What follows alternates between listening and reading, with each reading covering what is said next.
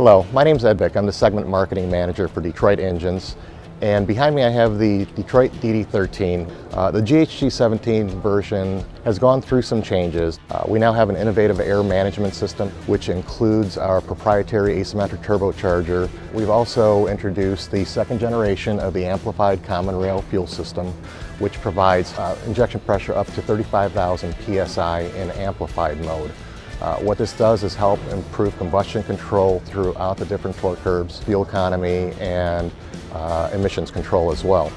We've increased the ash storage capacity on the DPF.